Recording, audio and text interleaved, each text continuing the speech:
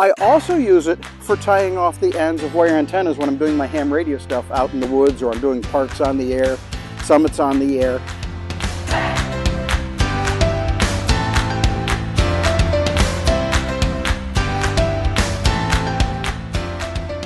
Hey YouTube, another Wilderness Wednesday.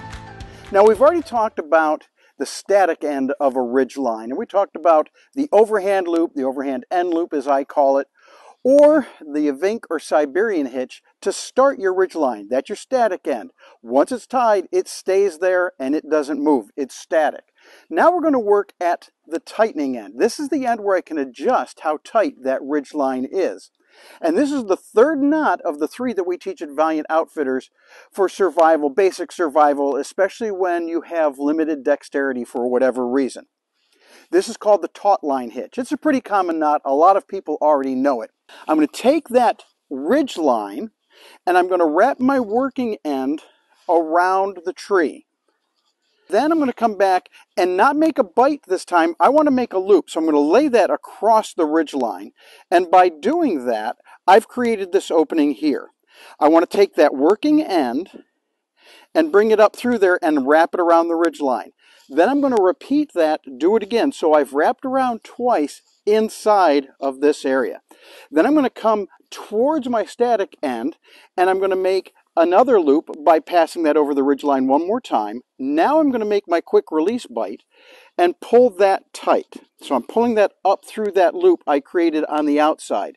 Now you can see this isn't very tight, it's loose, but if I slide this knot, the Tautline hitch, towards my static end, it's going to tighten up for me. So I cinch it down, and there we have a much tighter ridge line. If I want to loosen it, I slide it towards the tree, and it's loose now. Or, again, tighten it up by cinching it down and sliding that knot towards my static end.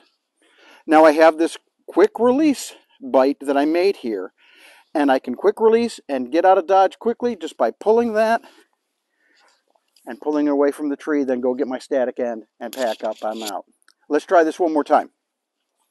So I'm going to take what was the standing end is now the working end, because now my standing end is going this way. It's my ridge line going my static end. Bring it around the tree and make a loop by passing that working end over the ridge line, over the static line that's coming this way. It's going to create a loop in here. I'm going to wrap around that ridge line one time, 2 times. Then I'm going to bring it outside of that loop, going back towards my static end, and put it over top one more time to create this loop in here. Grab a bite, pull it through, and cinch it down. Quick release taut line. I can make it tight by cinching it down and sliding the knot towards the static end. I can loosen it by moving it away from the static end. I use this knot for ridge lines. I also use it for tying off the ends of wire antennas when I'm doing my ham radio stuff out in the woods, or I'm doing parks on the air, summits on the air. And I'll use this and I'll attach down at that static end is where my antenna is going to be. And this I attach to either my stakes in the ground, or I use it on a tree or on a fence post, whatever, so that I can pull those legs tight if I want to. Quick release. And I'm done. I'm out. One more time real fast to show you how quickly I can do it. I'm not showing off here. You can do it this quickly too. Around twice, to the outside, around, pull my bite, and I make it tight by sliding that knot towards my static end. And there we have it. The Tautline Hitch, the quick release version.